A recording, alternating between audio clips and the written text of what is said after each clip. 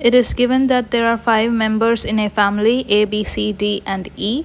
There are 4 statements given. We are supposed to find the relation between E and B. This is a data sufficiency question.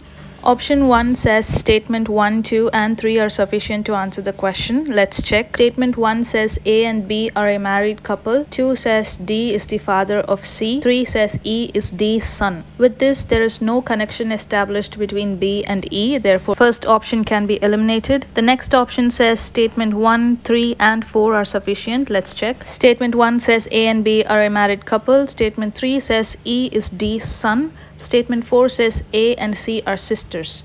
Even with this, there is no connection established between E and B, so we can reject option B as well.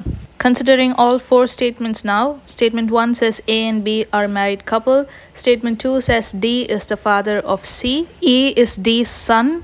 And A and C are sisters, which means A, C and E are children of D, and we know that B is married to A. So B is the husband of E's sister. Therefore, all 4 statements are enough to answer this question. So option C is the right answer.